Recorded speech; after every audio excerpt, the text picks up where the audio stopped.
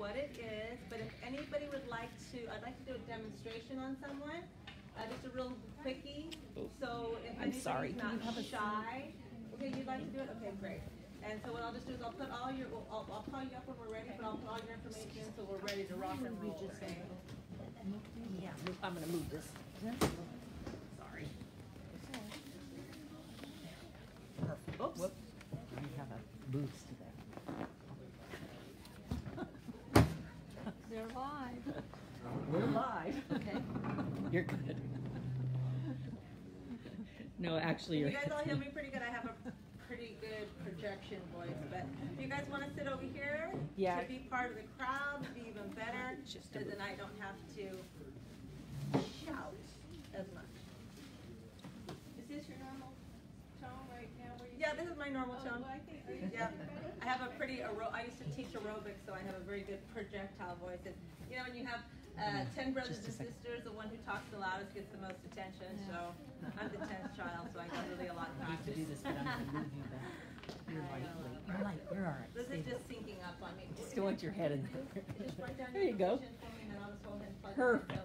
So, name, birthday, and that's all I need, really. Sorry.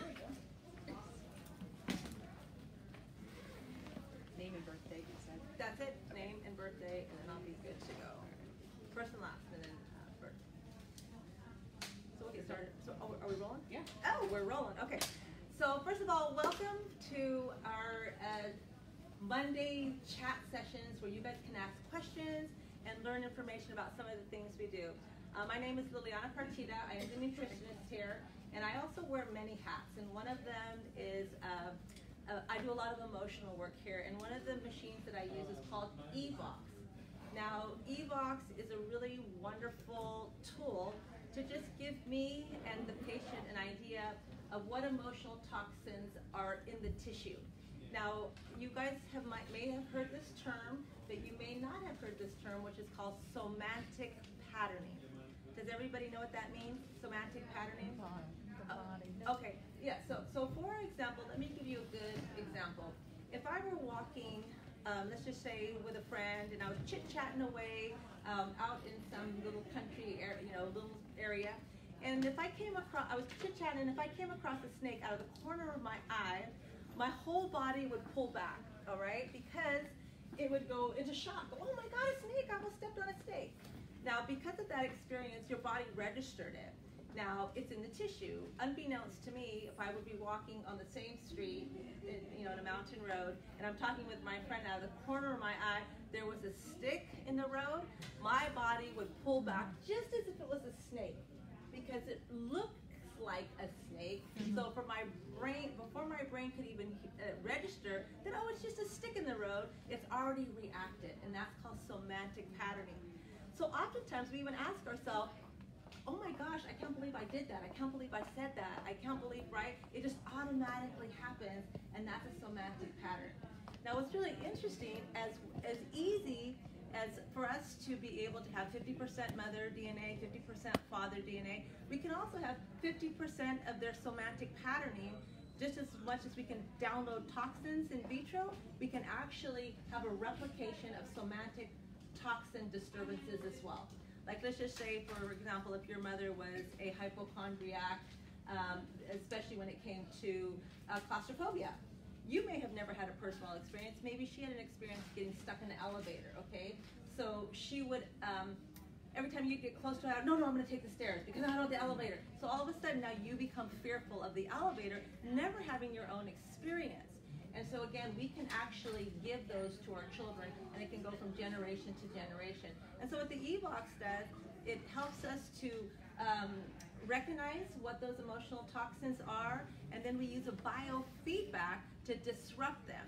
So if you go to acupuncture and the acupuncturist says, oh, you've got too much heat in your kidneys, or you don't have enough chi in your liver, they're just doing it by a pulse reading. But what we're doing it is we are detecting it based upon the inflections of your voice. Your body doesn't lie. Any way you look at it, your body doesn't lie. And this is why it's so important for you guys all to pay very close attention to your intuition. The gut feeling is really the second brain. And if I really understood that, then I would start really paying attention to how my body responds. If I get asked to do something and I lean in this direction, like, sure, then that means all of my cells, all of the intelligence of my cells are saying yes to this. But if you ask me something and I slightly pull back and I kind of make a hesitation, it's because something inside of me is saying this is not to your highest interest.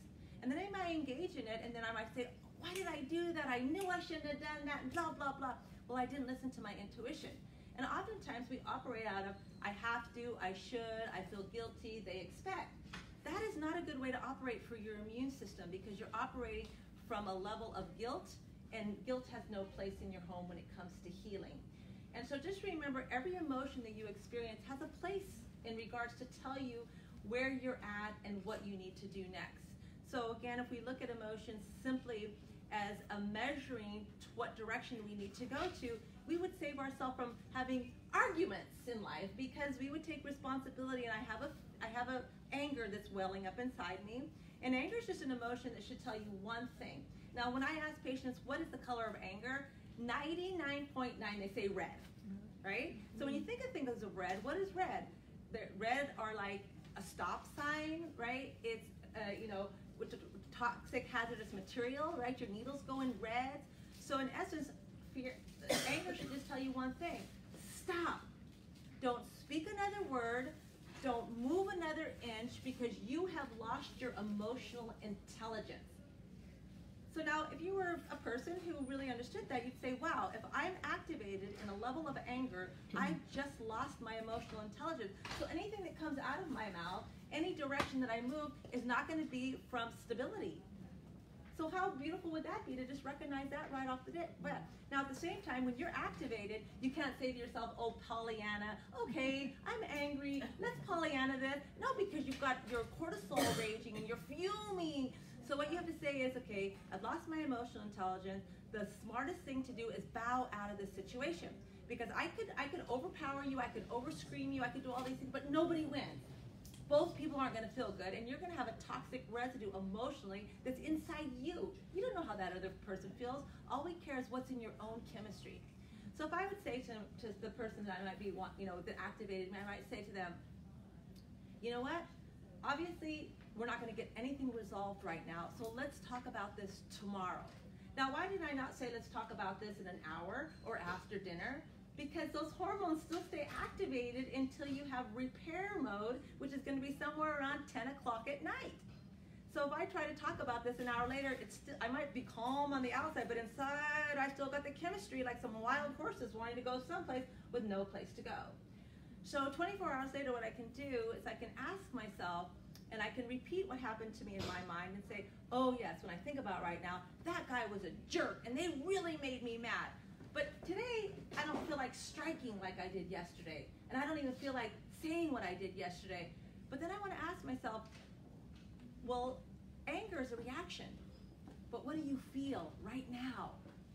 Okay, and this is beautiful, because if I ask myself what I feel, I'm assuming responsibility for my next move. And I'm not going to say, she made me do it, you did this to me, so therefore I did that. I'm going to say, okay, well, I don't feel so much like striking or doing anything like that, but what I'm feeling, and I go to a feeling and not a reaction, because anger is a reaction. And that feeling might be one emotion only, but we got to deduce it down to one. It might be fear, it might be abandonment, it might be a sense of not enough, right? We all have limiting beliefs that run our entire life until we die. Okay, now EVOX is not going to pluck that emotion out of you and all of a sudden now you're going to be like this clean slate. What it's going to do, it's going to say, ah, here it is.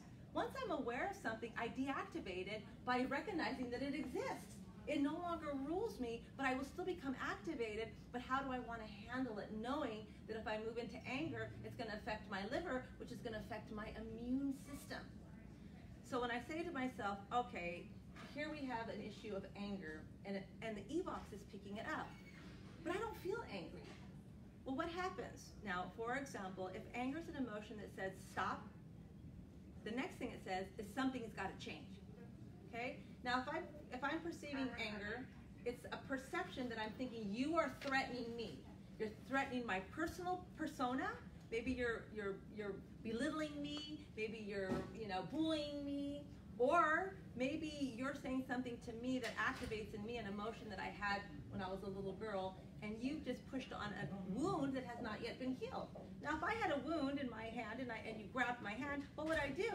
Would I just smile? I'd say, ow! Well, ow is just anger in another form, right? So if I'm aware that I'm getting angry, I'm activated, but I've lost my emotional intelligence, so I really should not try to resolve anything because it won't work.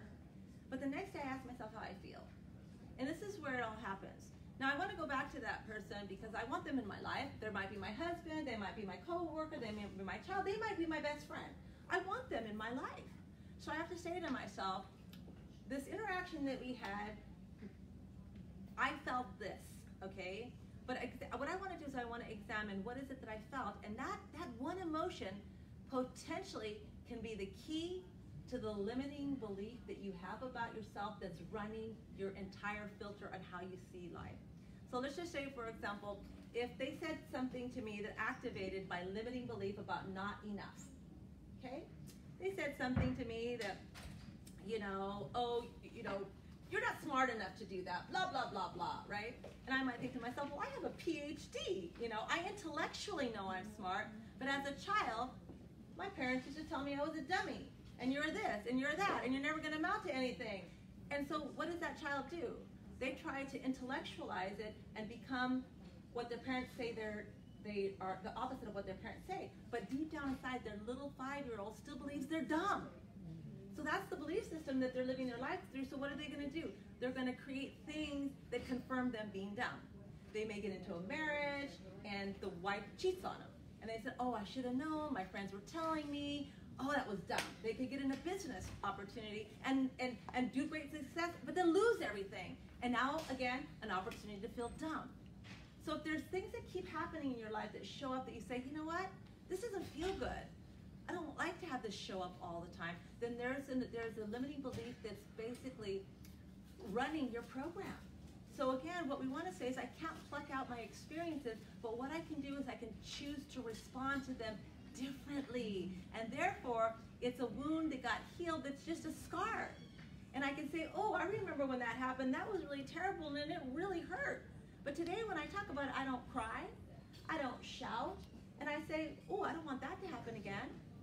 So anger is an opportunity for healing. It's a wound in you that has not yet been healed. So instead of shooting the messenger, what I want to do is take a step back and really say, okay, opportunity for healing as much as this is painful. And what is the limiting belief? What is the story I was telling myself? What did I perceive? So when I come back the next day, I want to come back not from my intellect. Because when I come back from my intellect, I'm either going to make you wrong and me right, or I'm going to tell you why I did what I did to pitch my story. And it's my perception. They can argue with the way I think. But nobody can argue with the way you feel. I can't say, oh, no, you don't feel that. That would be ludicrous, right? So if I'm willing to be vulnerable enough to say, I need to express what it is that I feel so that they know that it's painful to me. And if you love me, you will be willing to learn the language of my heart. Marriages who stay together, it's because they took the time to learn each other's language. You weren't born in the same household. You weren't raised with the same values and belief system. You have to learn that, oh, that makes her angry. Maybe I shouldn't do that. Maybe I should use a different wording so that she could hear me better. So if we're able to be vulnerable to say to them, I'm really sorry about what happened yesterday. And then what you did is you framed it. You, me, yesterday. But then what I do is I take a pause and then I redirect that conversation to me. And then I say, I'm really sorry what happened yesterday. But what was really strange? This morning, I woke up with such a sense of fear. Now, I guarantee you, anybody that cares at all about you will do this. They'll slightly move forward. Their whole body will gesture forward. They'll either reach towards you and they'll say, oh my gosh, I'm so sorry. I didn't mean to make you feel X, Y, and Z. So what they did is they assumed responsible for something you didn't give them. But I guarantee if you come back the next day and say, you know, I'm really sorry about the argument we got into, but you made me feel so sad. They're going to say, wait a minute, that's not what I was trying to do. Oh, you're just being too sensitive. What, do you got your period or something? Right? And then it becomes another hurt. So if I'm willing to be vulnerable enough to share what it is that I feel without saying you made me, but I woke up with this feeling. And if someone reaches forward, that you know that they didn't mean it that way, and now you have clarity. So instead of building resentment for what you thought they said, now you have a clarity of really what they were trying to say to you. Now at the same time, you can have somebody that actually was meaning to do something mean to you. Okay, now we have to distinguish between what is to our highest interest. Now, for example, if you have a situation where you say, oh, you know, I woke up with such a sense of fear or sadness, and they say, oh, no motion, no moving forward, no nothing, then you say, okay, this person doesn't hear me. And potentially, they may use this as a tool against me. And then in the next argument, they know my weakness. And that will happen. You must be observant. Because if this happens to you, you've got to make a choice. Remember, anger is an emotion that something's got to change. So if I can't change my perception, meaning a new story that tells me, no, that's not what they meant, then potentially I might have to change the atmosphere, which means take myself out of the picture or take them out of the picture. And that's called quitting a job, it's called a divorce, or letting go of people in your life that don't meet your highest interest. And it's okay to do that, because what are you doing? You are taking responsibility of meeting your own personal needs. Now somebody today asked me, well, how could I do that if it's my mom? Right? And I said, well, it becomes a little bit trickery because of the fact that we have respect and we have loyalty. No matter how terrible of a mom, you still want their love. But if it's at the cost of your immune system and it's at the cost of not being healed, then you may have to just kind of put it over to a side because it won't serve your highest purpose. Then what you have to do is you have to change your attitude towards them. And you just have to say to yourself, well, maybe their mother treated them like that. And maybe grandmother treated her and her grandmother treated, so this is all that they know. So I can come from a level of compassion. They're just not capable of unconditionally loving me without a critical comment. That's just all they know how to do. So I can look at it from a point of view now of compassion. But do I have to put my hand on the fire? No. I don't have to do that. I might say, this relationship is not healthy. And right now I'm very vulnerable. And I don't want anything diffusing or siphoning my strength. I need to build equity. I need to build strength so that I can heal. So again, then you become very political. You don't entangle yourself when they try to engage you in what we would consider a lower vibrational conversation. And what you just do is you can say, well, you know, I really see your point of view, Mom, but you know what? You and I are completely different, and I respect your point of view. Maybe you just respect mine. And then you change the subject. You know what was really weird? When I came over here this morning, I saw this blah, blah, blah, blah. You deflect. And now you've gotten them off on this tangent of their what we call the neural patterning of what we call habit, and get them to thinking something different. And all of a sudden now, you're diffusing them without insulting, without, you know, basically disregarding, because everybody hates to be disregarded. They want to know that you heard them. I really hear what you're saying, and I understand how you would feel that. If that was happening to me, I feel the same way. But I've got a little bit of a different point of view, and it's okay if we have our own point of view about this. And then you change the subject. But then again, if it keeps creating pain for you, and it's not healing in any way, it's okay, even if it's your own family, to let them go for a while. I tell my patients, you come through your family, but you're not of them. We're of a different source, which is God's source. It means we're perfect when we enter this world. And then our environment, our epigenetics around us, makes us who we are today. But if we say to ourselves, there's some things I don't like about myself, then I have to say, then there's potentially a limiting belief running my life, running my filter. What is it? So I can dismantle it. And this is what the EVOX does. It's very powerful.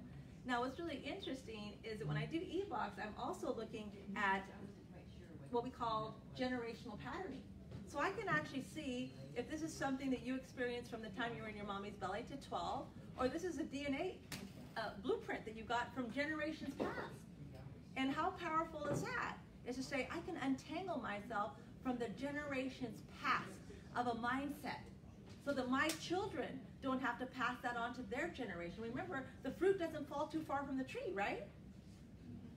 So I have to ask myself, am I happy? Let me ask you guys one question, and let's see if you guys can answer this. When a person has a disorder, whether it is an immunity, whether it is gut issues, whether it's an illness or cancer, what part of the body do you think it originates in? The body or the mind? Raise your hand if you can tell me that. Take a wild guess. I guess the mind. Exactly right. So remember, cancer and disease does not originate in the chemistry of your body first. It's influenced by the wellness of the being, and I am a being of light, and my being is my consciousness. And if I have lived my life in anger and resentment and fear and anxiety and jealousy and envy, I have an unwell being that will eventually create an unwell body. So when we treat any disease, I don't care what it is, we've got to start with how you think and how you feel. Okay? Because what is the story that I'm telling myself in my head? It's just a story. I can start crying if I start telling myself a story about an incident that hurt me so bad, but it happened 10 years ago. That means I haven't properly grieved this. I haven't really let go of it. I have not accepted it. And oftentimes I hear stories of people telling me about what their mother did to them 60 years ago. And it doesn't benefit you at all. I was listening to a podcast, and it was great because I got this wonderful, I love podcasts because I get a pearl of wisdom out of everything, and I can use it the next day. And they said the success of a human being is 3 things. 1, I have to wake up. I have to wake up. Are my eyes wide opening to what's happening in my life, how my life is, how I'm feeling? Am I happy? Am I happy? Am I well? Am I sad? I'm waking up to my consciousness. Then what I have to do is I have to grow up. I have to quit blaming my mother, my father, my teacher, my uncle, my siblings, my ex-husband. I have to just quit blaming because I will never get better. So what I have to do is I have to say to myself, okay, if I grow up, grown-ups ask questions. They don't sequester. When someone's shouting and screaming at you, and if you go, oh, I'm a bad person, you go into child role immediately. There will be no resolution. I'm the bad girl. They're screaming at me. It's my fault, even if it's not. But if I go into a grown-up mode and I say, oh, why would you say that? What makes you think that? How do I demonstrate that? I'm asking questions. And that person now is going to have to answer. Well, when someone says something to you not nice, and you say, why would you say that? All of a sudden now they're going to say, why did I say that? And now they've got to assume responsibility because they've got to explain why they said that. So again, grown-ups ask questions. They don't sequester into child mode. So now I've woken up. Now I've grown up and I've assumed responsibility of my own happiness, my own joy. No one's going to steal my sense of peace from me. Then I got to show up. I got to show up in life. I can't meditate things away from me. I can't pray things out of me. It all helps. It all helps. But I have to be active and be willing to do the next move. What is it that I have to do? How do I have to engage in exercise and good diet and meditation and getting rid of anxiety? All of these things are things that we don't necessarily need to pay for. We just need to put time into recognizing and showing up for these things. So I thought that's a powerful statement. Wake up, grow up, and show up. So if you think about that in any situation that you get into, you ask yourself, okay, let me do that right now. Let me wake up, let me grow up, let me assume responsibility. What was my role in this?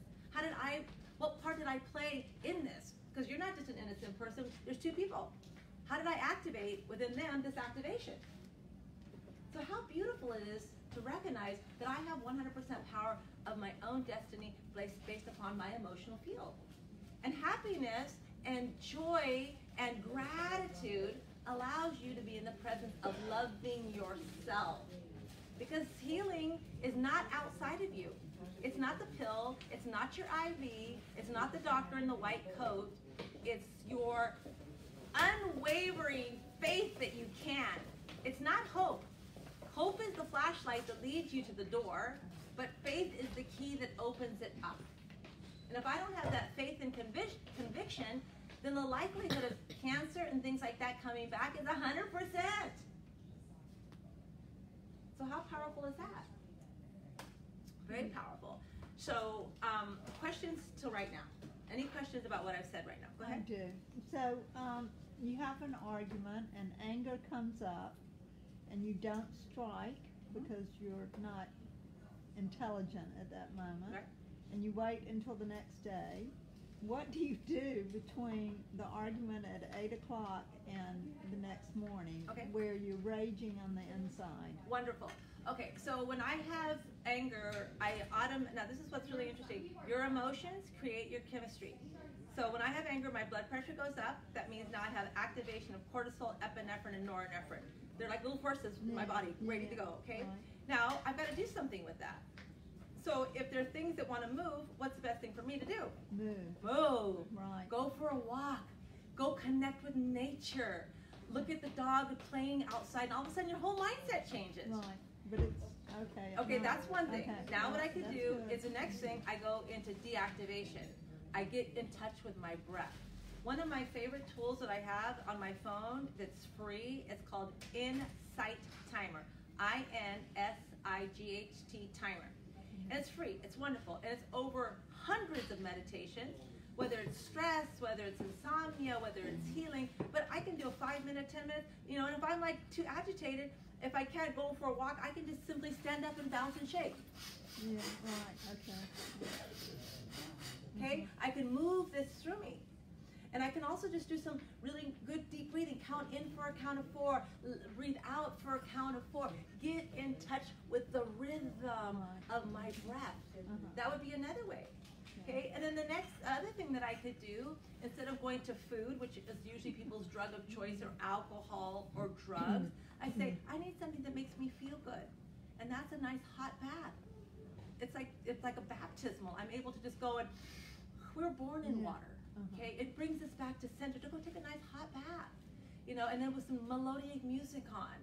Love yourself, okay? And this is what I tell everyone, is you're only going to be loved to the extent you love yourself, period. I'm only going to get assistance by my demonstrating to myself I can meet my own needs. Because otherwise people won't know how. They can't read your mind.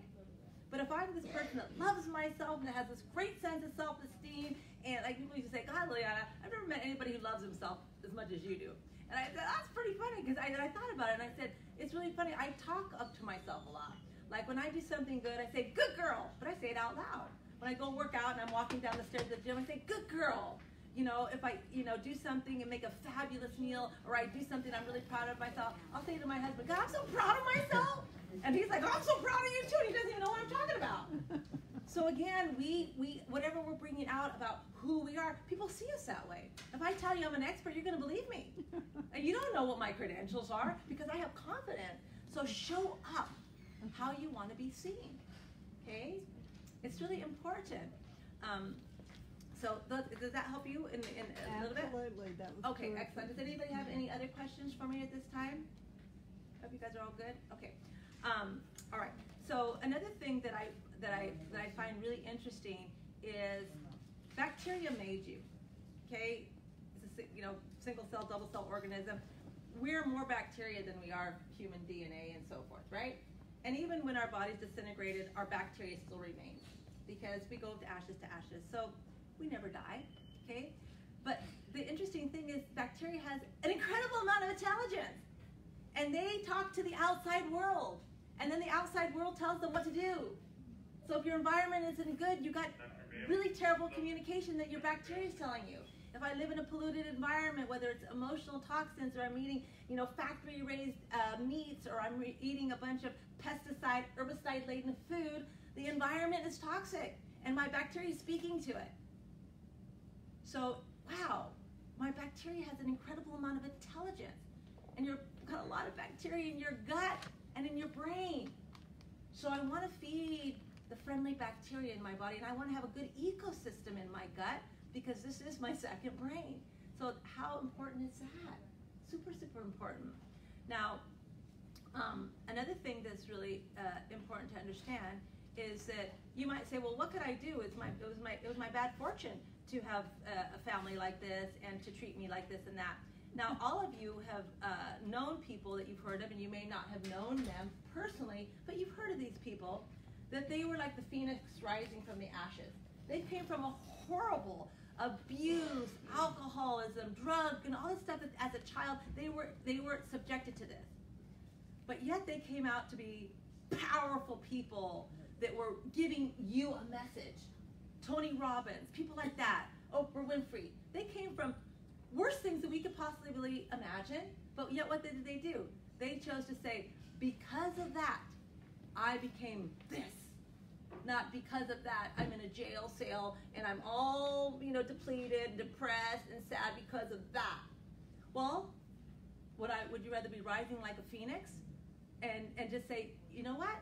I was born through them, but it's my choice to be happy. And no one can limit my possibility, because I'm born from the essence of purity and goodness. And everything is available to me. I just have to believe it so. I mean, people didn't walk up to Jesus and say, gee, I wonder if he's a fake or not. I wonder if he can heal me or not. They didn't do that. And Jesus didn't walk up to a person and say, God, I hope I can do it this time. There wasn't even a question. So if you have unwavering strength and conviction that I'm already well, that right now what I have to just do is unveil my potentially limiting belief system about being well. And I also have to begin to recognize that I'm not perfect and I never will be. But what I can do is be more evolved. The one thing that you're going to take with you when you unclothe your body from this world, the one thing, because we're going to shed this body like a skin, the only thing we're going to take with us is our consciousness. That's it. So when I really understood that, I thought, wow, do I want to go back and repeat first grade? Or do I want to come back as a prodigy?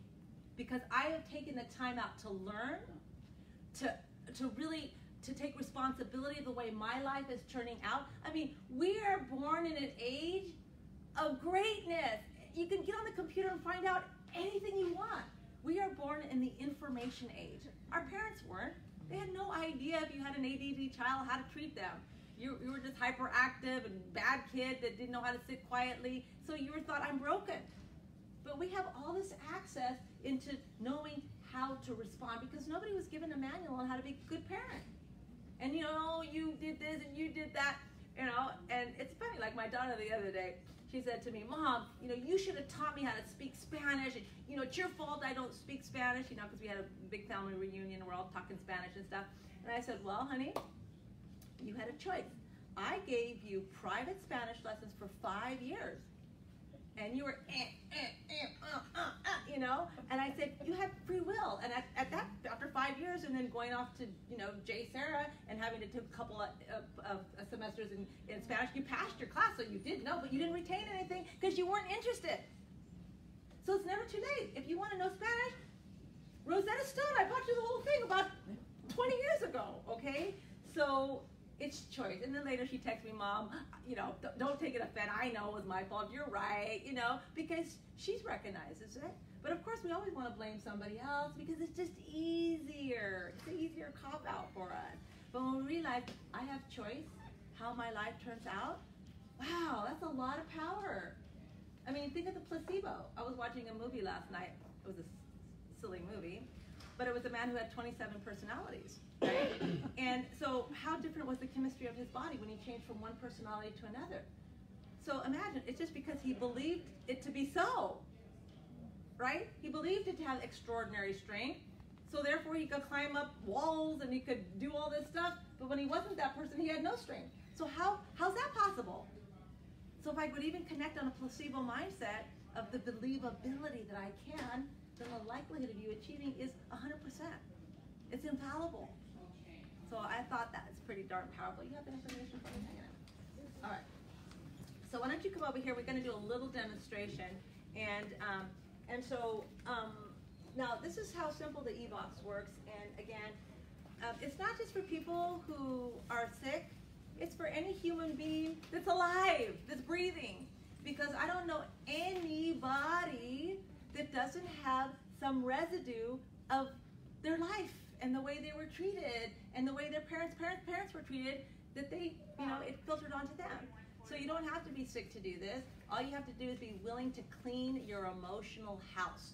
So when we do this, I tell patients, you don't need to question this. This is not like talk therapy where we go into therapy and we tell them all the things that happened to us and my mom did this and ooh. Because honestly, if you would tell your misery story to somebody, and it would be a sad story. When I listen to these stories, I think my heart breaks, right? So you could say, I could see how they would feel that. I could see how they would think that. I could agree with you. But what benefit is me agreeing what benefit is it to you if I agree with you? That means I'm sitting in your misery with you and I can't help you. But if I turn around and I say to you, wow, I really feel your pain. But let's rewrite that story. What was the positive benefit that you got out of that? What was the pearl of wisdom of your suffering? And then we look at that. We reframe it and say, well, because of that, I became completely different than my mother, and I never spanked my child, and I punished them in different ways that it worked, because what they did didn't work for me. I learned and changed. But if I didn't change, that means I didn't learn, and it will be passed on from one generation to the next. How silly is that? Pretty silly, in my opinion. So like I said, we're really lucky to be born in the age of information.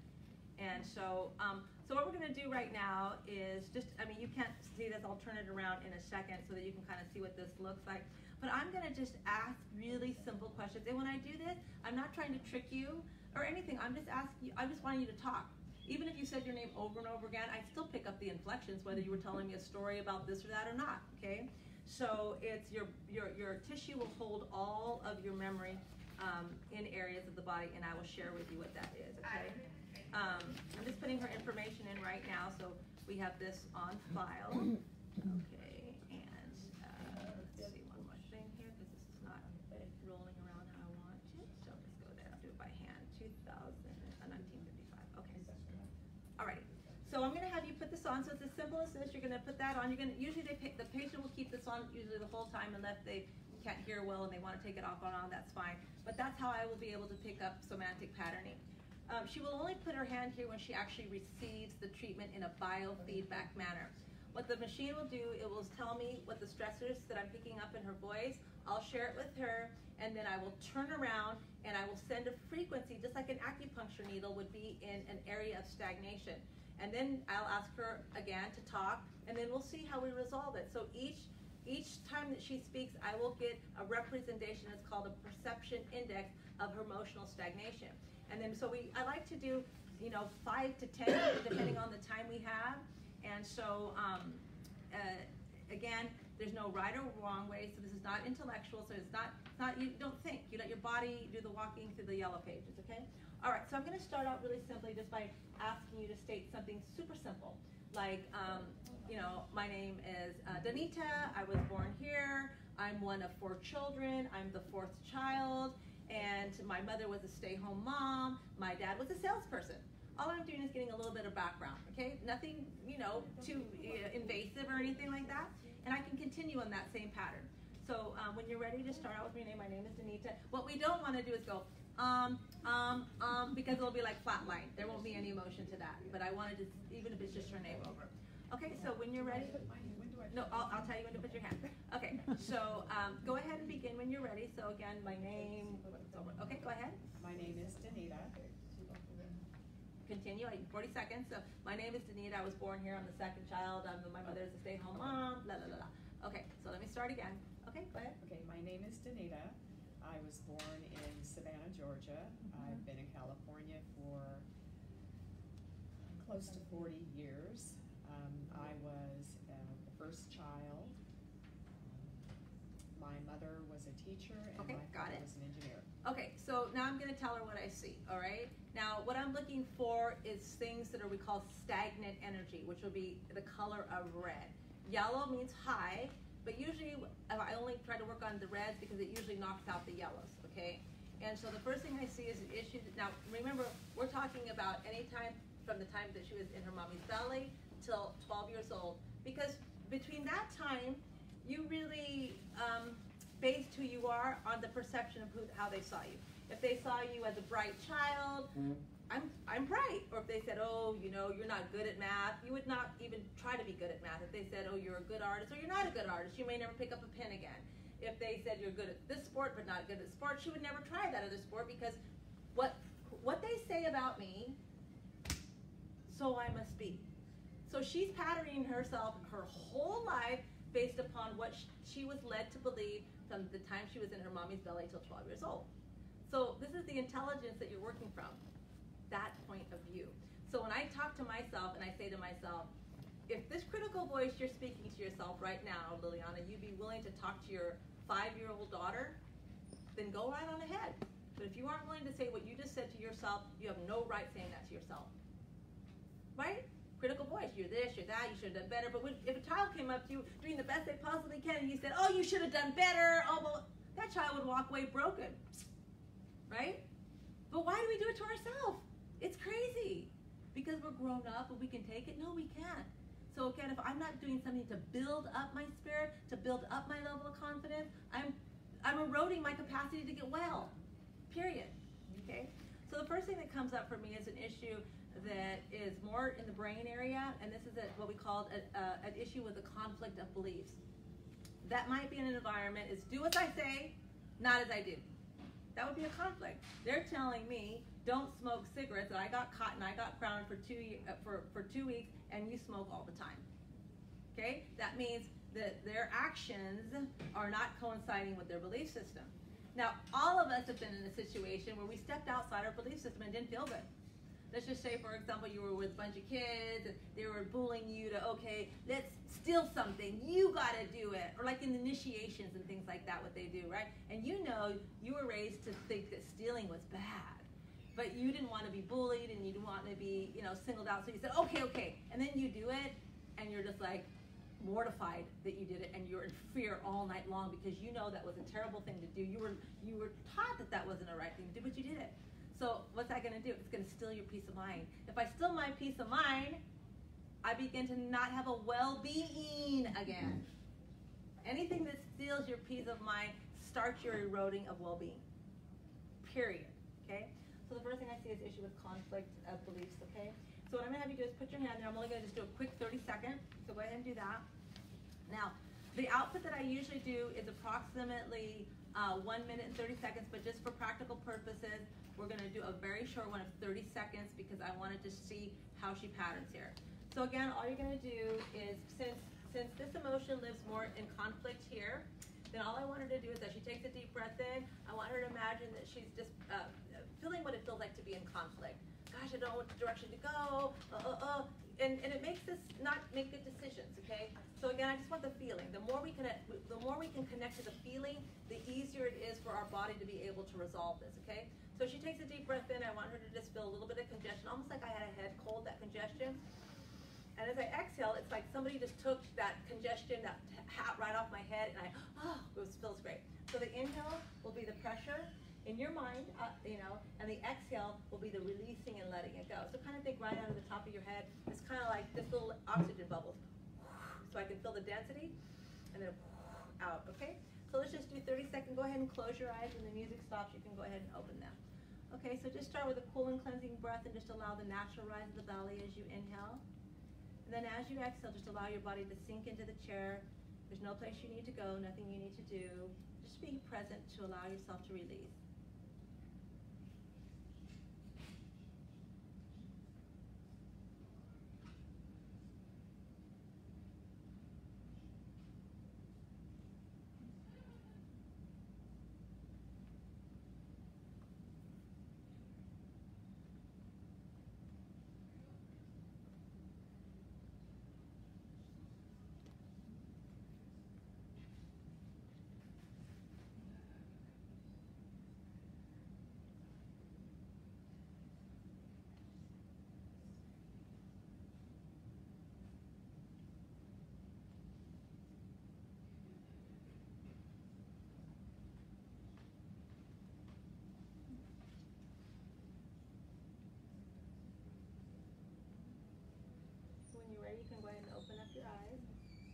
Now I'm always going to ask, and this is not a trick question, did anything come up for you? Did you feel anything emotionally?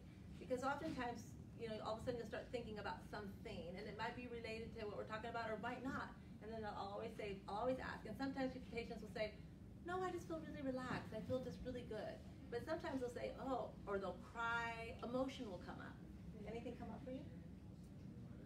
Yes, but not like it did at the time. Okay, all right, and that's okay. Because we're never going to feel how we did at the time.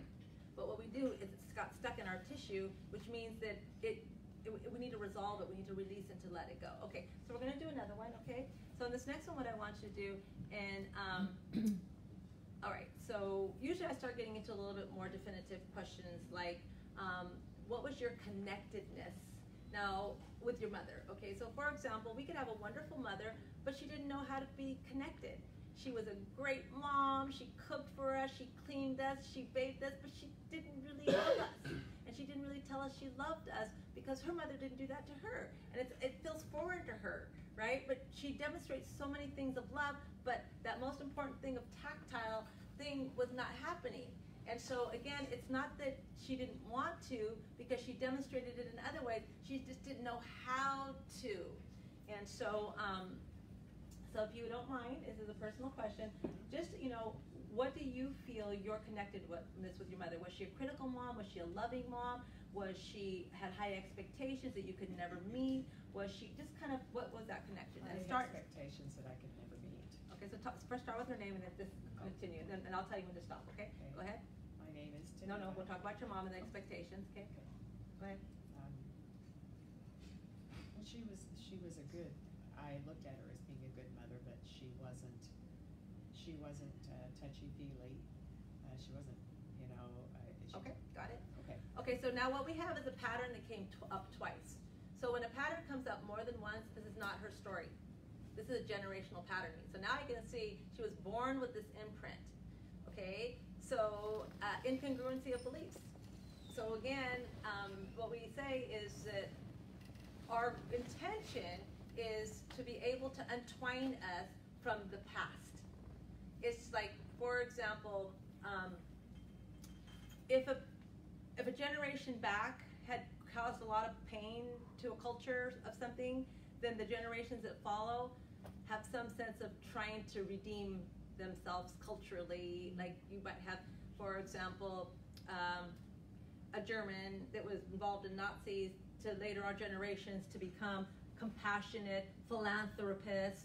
They're trying to heal a wound that they have no idea that's still part of their tissue. And so it's a generational patterning that I'm seeing with that, okay? So let's just do one more just to have an idea, okay? And we won't do the treatment part because we'll just take time. But so I want you to talk a little bit about your dad. So your mother demonstrated her love in many ways, but it wasn't tactile. And tactile is so important, right? I mean, the one thing that we need as a child is to know we're safe, and that only happens with the heartbeat of the mother and the connectedness. And so again, did your mom breastfeed? No. Okay, and so this is such a huge sacrifice because you're connecting with this child, and they feel the pulse of your heart, and they feel confident. When you let a child cry, I know all this tough love kind of stuff, but then they say, they won't rescue me. They don't have my back, right? And children really need to feel like no matter what, you unconditionally will always be there for them. So a child who lives on rewards and punishment, that's conditional love. If you do this, you get this. If you don't do that, you don't do that. Okay, if you do this, you're a bad girl. If you do this, you're a good girl. Wow, that's terrible. Now, how about if I just said, you know what? Yeah, you're going to get punishment for that, but I'm still going to feed you, and I'm still going to love you, and I'm still going to hug you, and I'm still going to raffle your hair. And you say, okay, I got in trouble for what I did, but they didn't ostracize me. They didn't pull their love away from me, because when you pull a love away from a child, they feel like who's going to take care of them? They have no clan. It's the worst punishment you can possibly do to a child. Like when parents go, I just don't want to see you. Get out of my face. I just can't stand looking at right now. That is the worst punishment you could possibly do to a child's spirit. Now, if I say, I'm really upset with you, but, right now, you know, let's talk about this later because I'm really upset right now, okay? Now, children hate for you to be upset with them. I mean, hit them is better than getting upset with them because it's like, oh, don't feel that about me. It's worse, right? So, but the most important thing is that parents are not taught to ask their children questions. For example, why did you do that? Why did you pull Annie's hair? Well, she pulled my hair. Did it feel good? No, it hurt. So do you think it hurt Annie? Yes. Is that something that you would want to have happen to you? No. So again, you keep asking them questions, so pretty soon they figure, well, what could you have done differently? Well, I could have came to you and said that she took that from me, and so you could, right?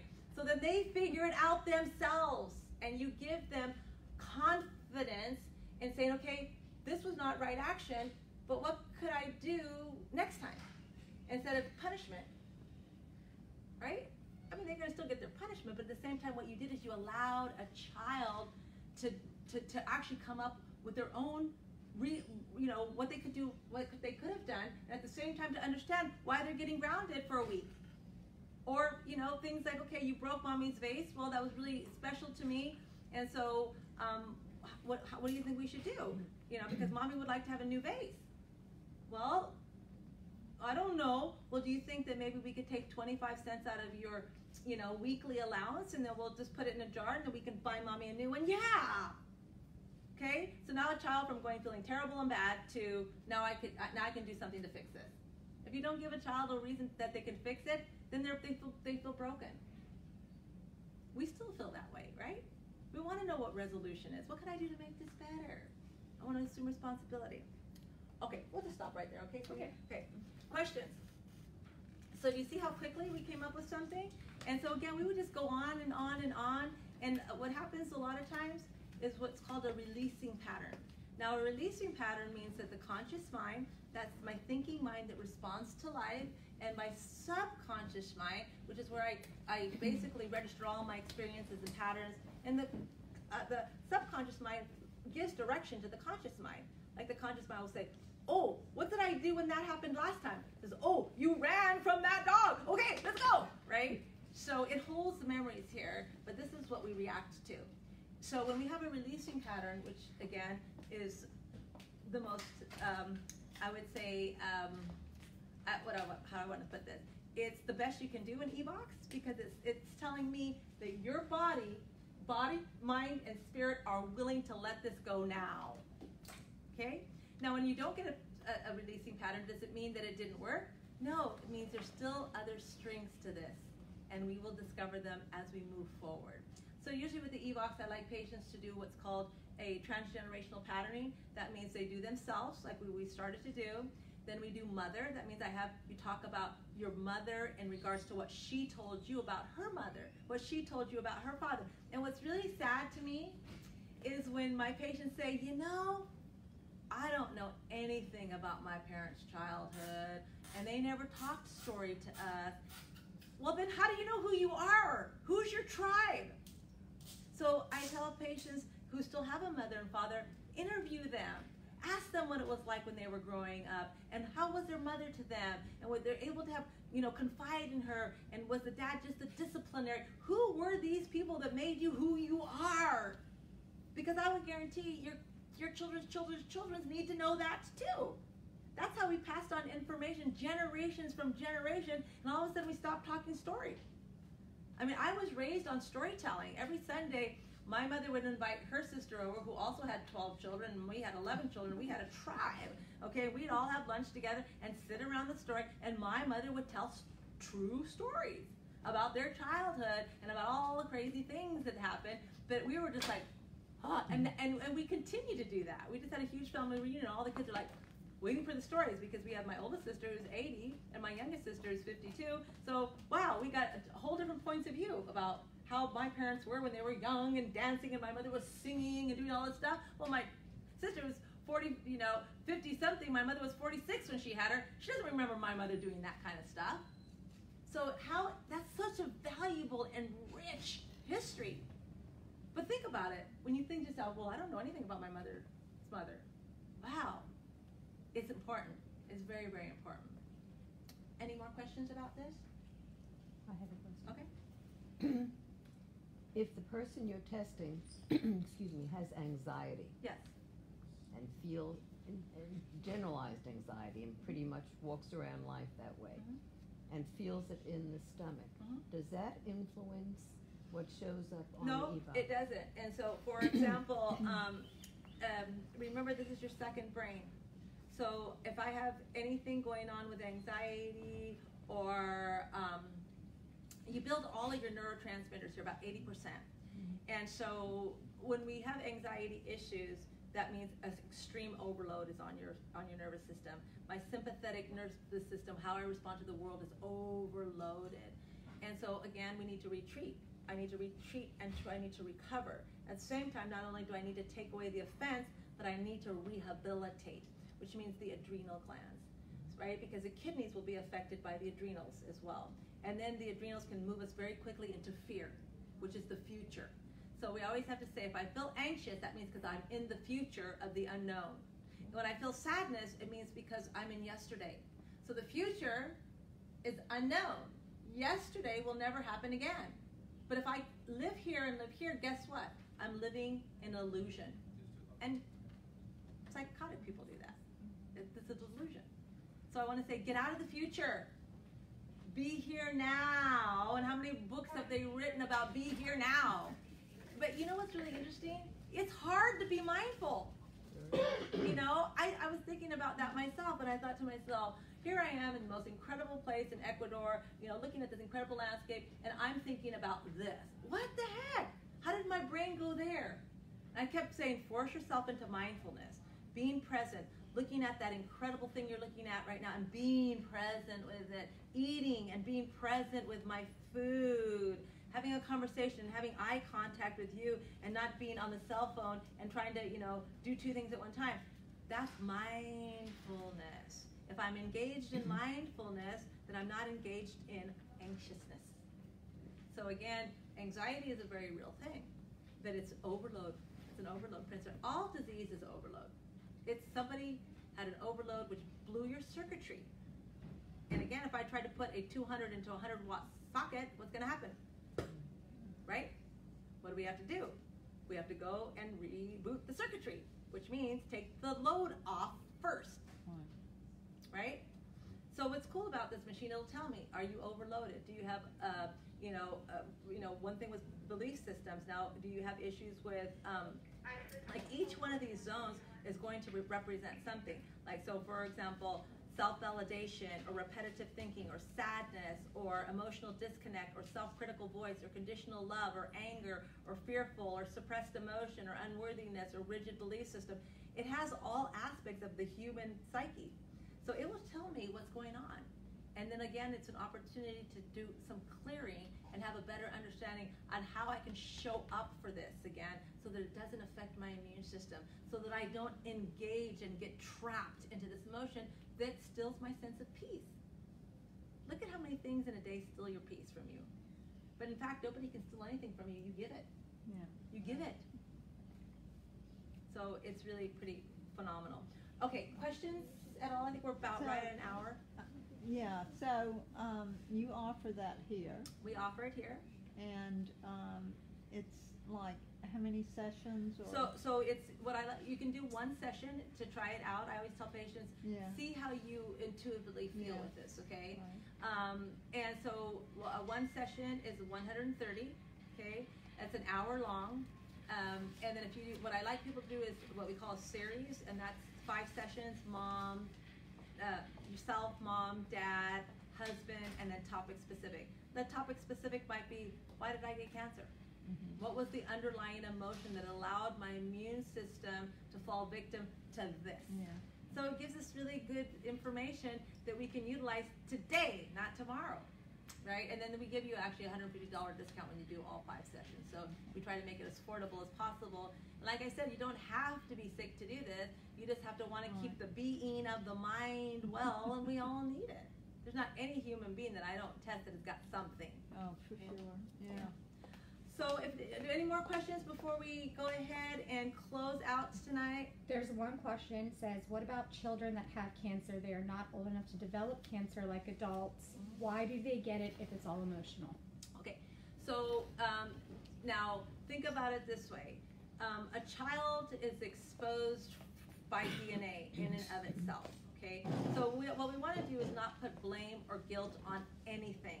What we have to do is, this is a spiritual lesson. What is a spiritual lesson? Because it's not, when the child gets sick, it's not just the child, it's everyone who loves that child will have an impact of this emotion. Because it's very stressful as a mother, you feel helpless because you can't fix it oftentimes, right? So what you want to say is, somehow there was an overload principle, whether it was in vitro, whether there was heavy metal exposure, whether there was, now I don't want to blame anyone, I don't even want to blame myself, because how did I know, right? So we want to just say that this is a spiritual experience, and I have to look at the pearl of wisdom from this so that healing can take place. There has to be an overload principle. Well, whether it was too much toxins, maybe there was too much EMF. I mean, women are getting, children are getting cancer because mothers are keeping their laptop on their belly and doing the texting, or doing, their computer work on their belly. EMF is a real pollution, and it is probably what we're looking at is the, getting to be on the top list of causal effects of a disrupted body and immune system. So when it comes to a child, and or when it comes to whether it's a child or someone 80 or someone 30 or 16, there's no rhyme or reason, and there's no fault to it. It's just, what is the lesson that needs to be learned here so that we can get through this and get over this and move out of that? I don't want to be victimized by it, but what I want to do is just say, where do I go from here? And then again, just remember that child is exposed to emotional somatic patterning from generations past. How was it when she was in your belly? Was there argument? Was there resentment? Was there a good relationship with you and your husband? But we don't want to take fault. Guilt has no place in your home. Shame has no place in your home. What you wanted to say is, we're all here on a spiritual journey, and how do I move through this so that I can go beyond it? Any other questions? What is the effectiveness of EVOX? I can only tell you by my experience, not only myself, but with my patients. And every patient that I've ever treated has gotten tremendous benefit. Now, they might have even been skeptical the first couple of times and admitted to me later on, I was really skeptical about this. How could this possibly work, this energy? But then what I realized at the third session, everything started becoming really clear to me, and all these things that I had put back into my memory that I just compartmentalized because it was too painful, all of a sudden I started remembering, and I started realizing this made a lot of sense. So usually after about a 5-session series, patients will tell me, I don't feel depressed anymore. To be able to take full responsibility of yourself is the greatest gift that you can give yourself, and so information is powerful. So I would say that everybody who does EVOX benefits. Perfect. Okay, any other questions for me, you guys? Well, I was just wondering, because you spoke nothing on forgiveness. Mm-hmm. And in Jesus' message, he always said, you said something about Jesus, but he always says we have to forgive. And forgiveness, goes all the way back to whenever, as far.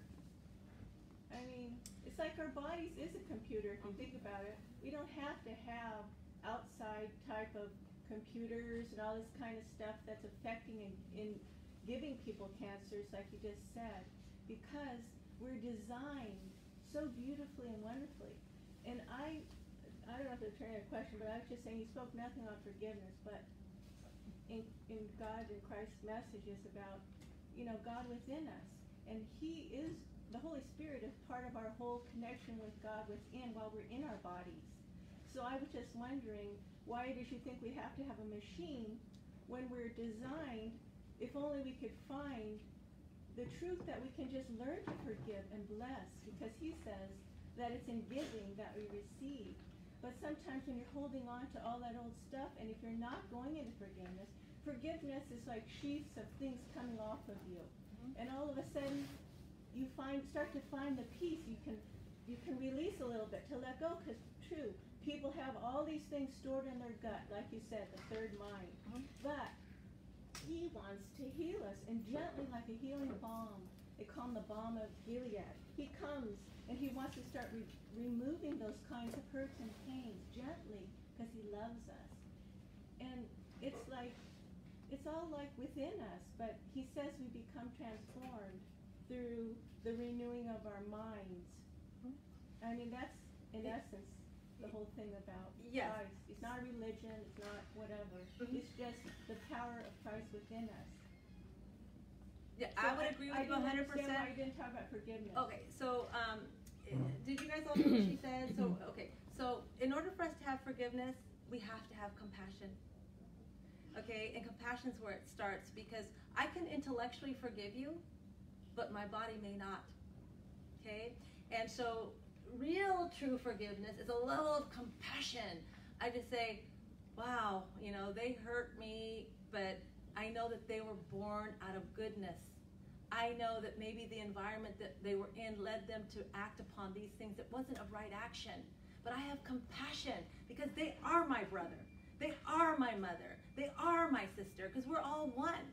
So in order to have radical forgiveness, you have to start with compassion. And and again, forgiveness is the key to your wellness. Because if I cannot forgive myself for even getting sick, right? And if I can't untie you from me by forgiving you, I'll just drag you the whole rest of my life. I call it like a little dead chicken around my neck. Okay, after a while, it's going to be sticky. So forgiveness is essential, but without compassion, you will never have forgiveness. So I agree with that. That's where compassion comes from, though. Absolutely. As we forgive, we gain compassion. Yeah. Because we start releasing the anger and all the byproducts of the normal emotions that people have in distress from all the hurts and pains. No, I would agree with that 100%. But again, what you want to say is we can intellectually forgive, but we might not, our body might not forgive. And that's semantic patterning, and I've seen it a lot. And so what we want to do is that we want to come from a place of love, no matter what. I come from a place of love, you know, I mean, as far as like when I'm trying to deal with things, but I have to come from a place of compassion. I have to put myself in their position. And I'd say, well, okay, I can see that. So yes, forgiveness is huge. So I'm going to say that is very, very important. Right. Okay, any other question? I have a quick one. Is only the patients allowed to do it? No, anyone can do this. And just to kind of, just to add to what she said, you don't need a machine to do anything for you. All you need is the willingness to transparently see yourself and take responsibility for your own level of happiness and joy. Right. But this is very fast. Right. So in 20 years you do in therapy, you do this in 5 Yeah, sessions. yeah, right. Yeah. And whether we're sensitive enough to be able to. Right. Yeah. Yeah. Yes, exactly. So, Any do other you have, questions? I would like your name and card Okay. or Yeah, something. sure, absolutely. Okay. That'd be Okay. perfect. Okay, so you guys, thank you guys for coming. We're going to do this every Monday, so hopefully you guys get exposed to all kinds of different modalities and stuff like that. That's right. And you guys have a great evening, okay? Thank